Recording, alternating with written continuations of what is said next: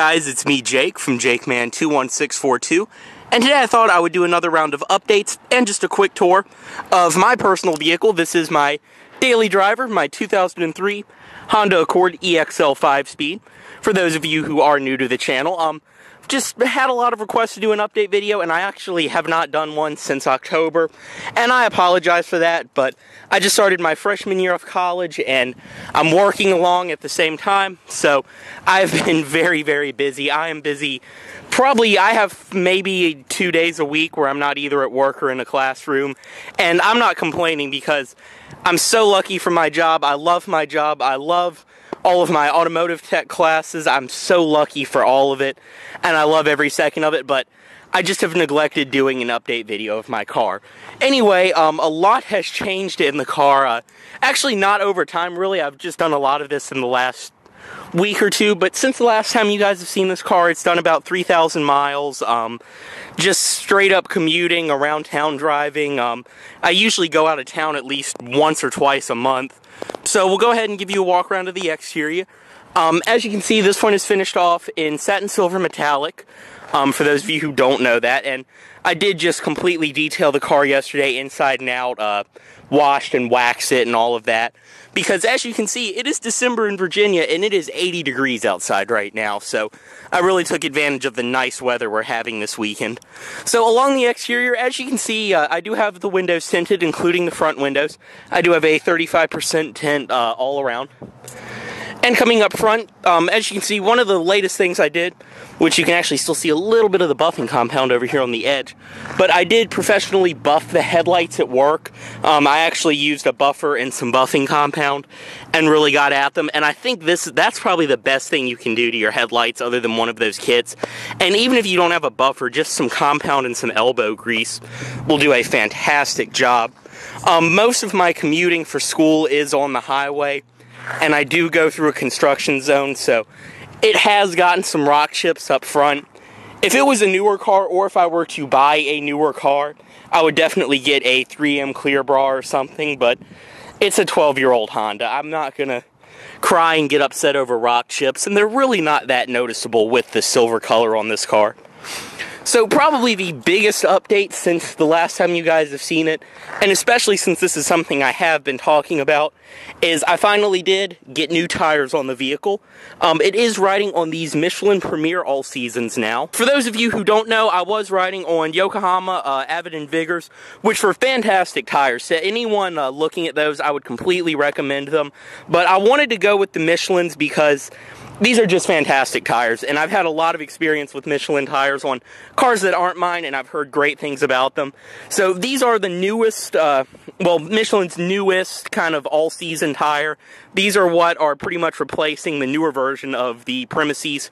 So I decided to go with these. They are 205 60 R16s, and you can see that beautiful tread. They are nice and meaty. They've been on here for about 300 miles now.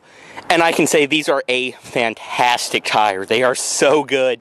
They made this car so much more fun to drive, because that was the one thing about the Yokohamas, is they were low rolling resistance. Not as bad as some low rolling resistance tires I've driven, but definitely makes a difference not having them on the car. But these are fantastic tires so far, and the car just rides like a dream on the highway now. The turn-in is definitely a lot sharper with these, and it overall just handles so much better. Another thing on the exterior that I did do was I got two brand new windshield wiper blades. These are two brand new Honda OEM windshield wiper blades. And this is just a little something for those of you who own 7th Gen Accords or just don't know about this. I actually read online a lot because I was looking to get new wiper blades. It had Honda OEM ones from a dealership on it before. And the more I looked at wiper blades, the more I read on forums, these are actually metric sizes.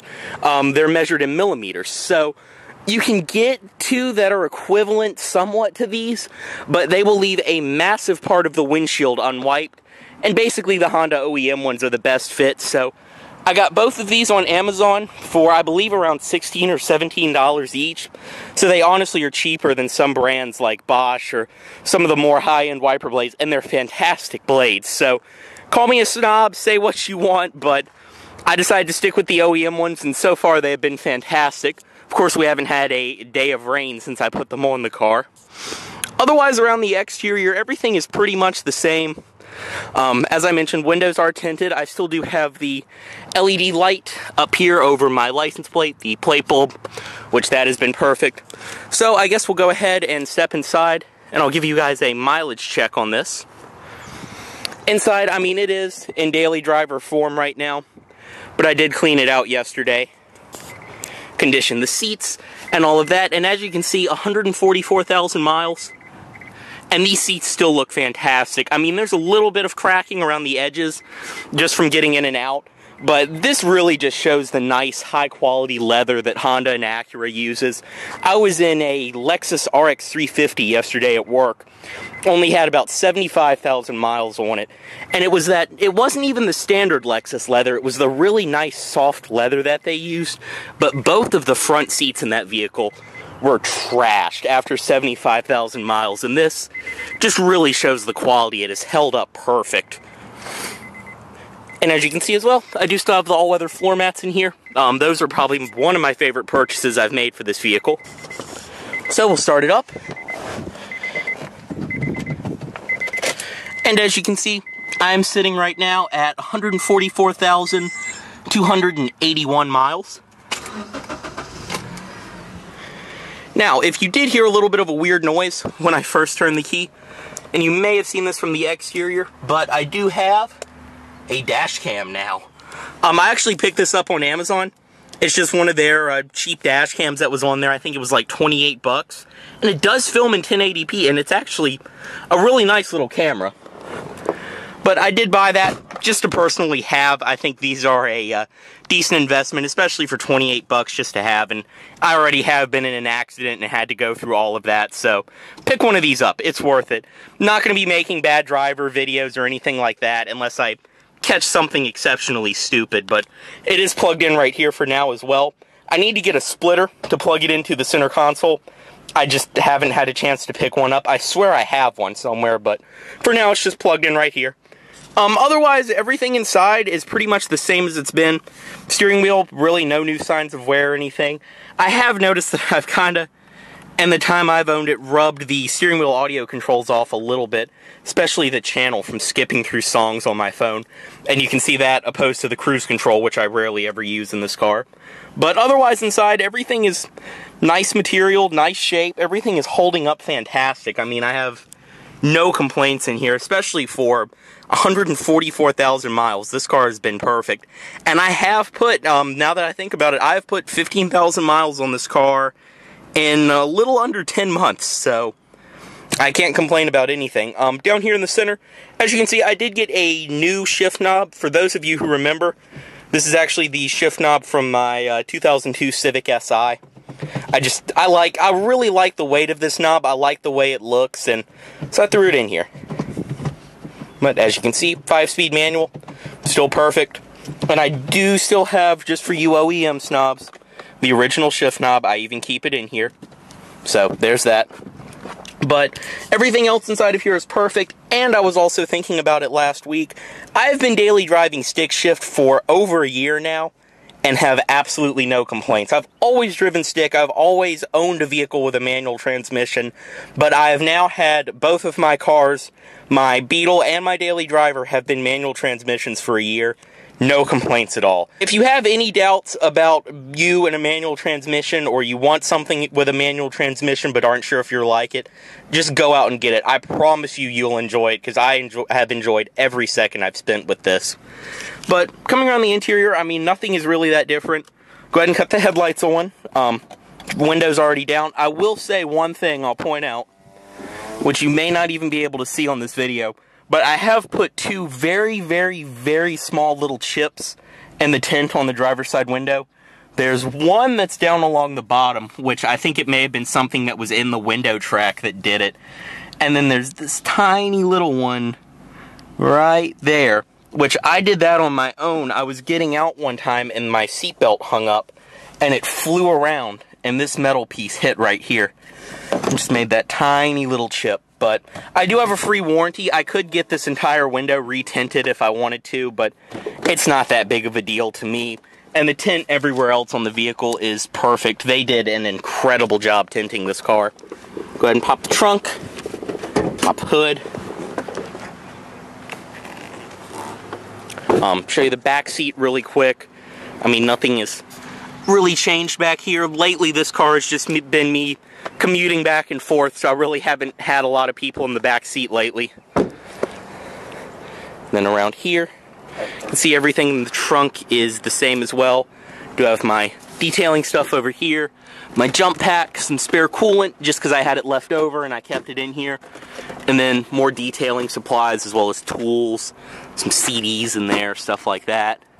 My welding helmet for welding class up there, and then my work boots for school as well. I just keep all of that in the car. And you can see too, especially since I'm filming this video at a decent time, you can actually see a little bit of the exterior lighting on the car. Especially on the pre-refresh rear end of these vehicles, because everyone is obsessed with the post-refresh, but I really like the design of this. I think it's nice, pretty, classic Honda with the lighting, and I prefer the 0304, where everything is kind of just broken up and looks a little bit better. As you can see as well on this one, as I mentioned, the LED plate light. That's probably one of my favorite things I've done to the exterior of this vehicle.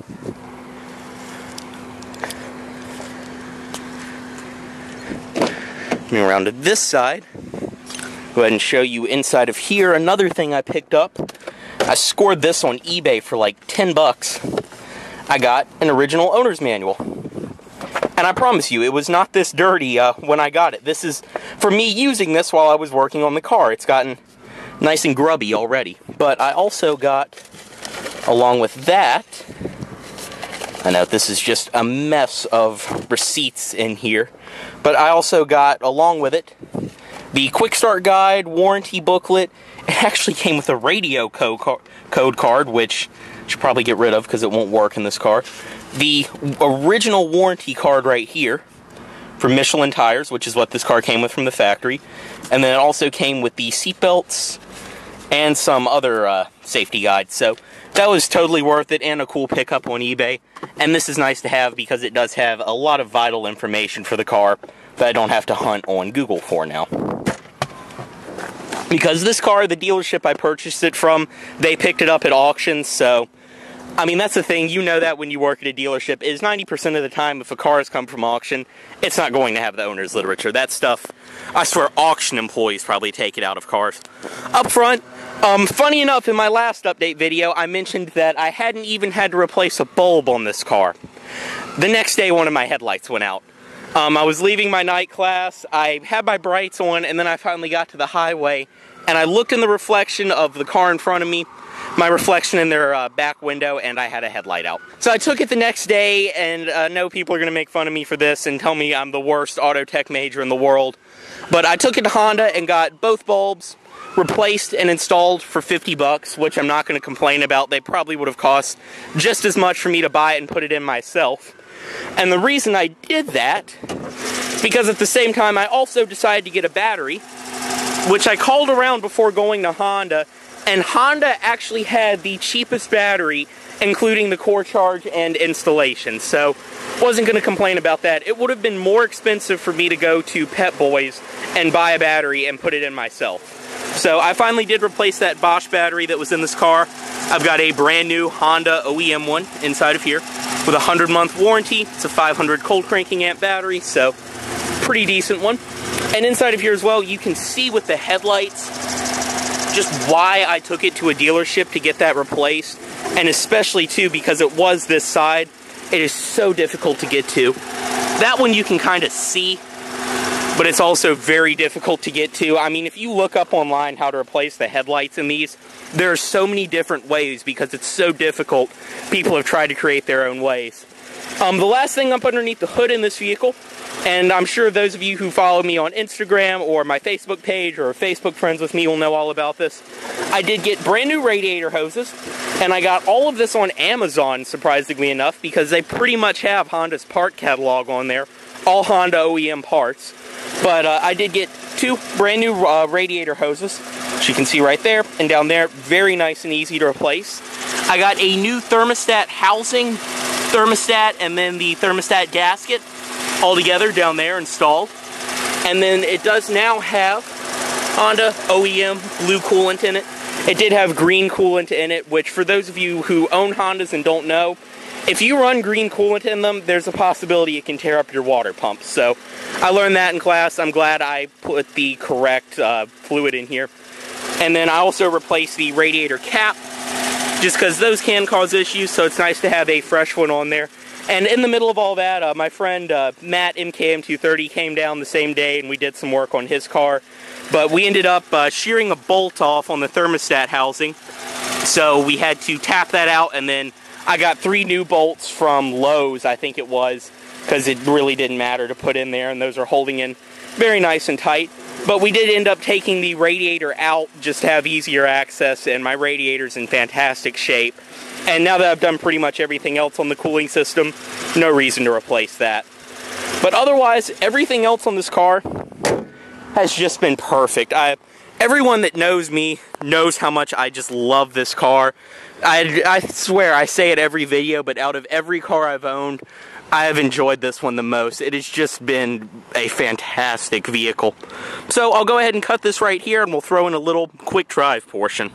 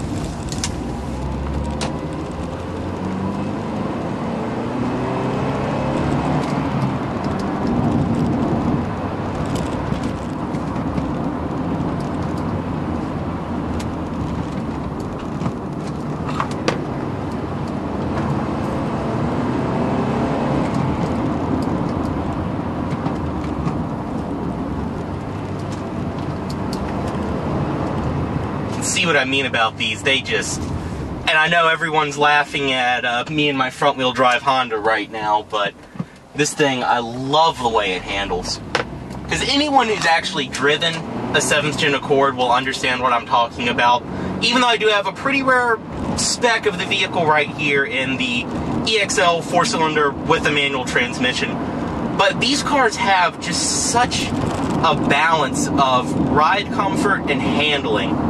And I love the way this car handles, especially because it feels very similar to the way my first Honda, my CB7 1993 Accord did.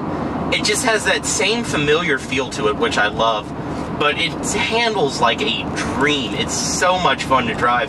And you really do forget that it is a mid-size family sedan. You know, all of my friends and I joke that this is such a dad car, because it is a dad car. Like, I'll admit that. There are not a lot of 19-year-olds out there going, yeah, I want a 2003 Accord EXL.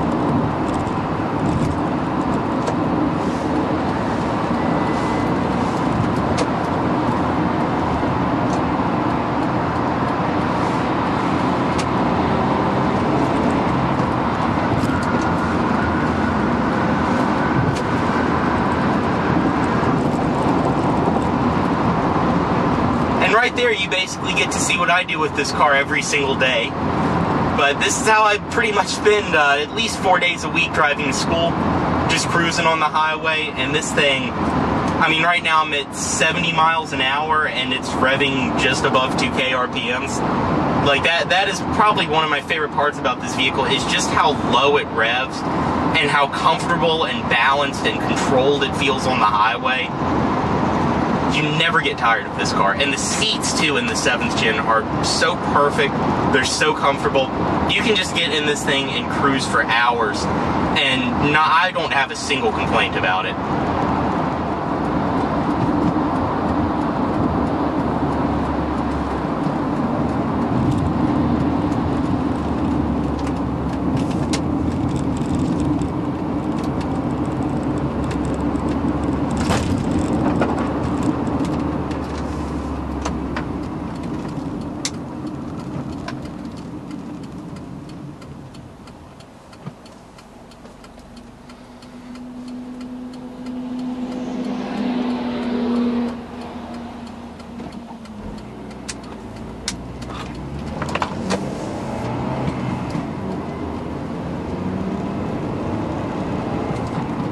But with all of that being said, because I know I'm probably the worst person to narrate a test drive, this is why I rarely do test drive videos, just because I can never think of exactly what to say. But overall in this video, I think my summary of this car is just, it's fantastic. And I don't know, I don't want to say I bought this car not thinking I would keep it for a while, but as of right now, I have no plans to get rid of this at any point in time. I at least want to keep this car until I'm through college. Because I know everyone's laughing like, haha, yeah, Jake, you're 19 and have owned 5 cars at this point. But I have not had a vehicle that has overall fit me as well as this one has. It's a comfortable cruiser. It's a great city, around town car. It's very easy to drive. That being said, after I got new tires, it definitely sharpened up the steering, made it a lot snappier, which I love even more. But it's still a very easy to drive car. It's a very easy to drive manual transmission, but it's very typical Honda. But I think the 7th Gen Accord is overall just a great, well-rounded vehicle. That being said, though, the new Accord is still very nice. I mean, the 8th Gen as well, which is, I know, the gen that a lot of people don't like, but the 8th Gen is also a fantastic car. Seats aren't as nice as this vehicle, but it's about all I can think of.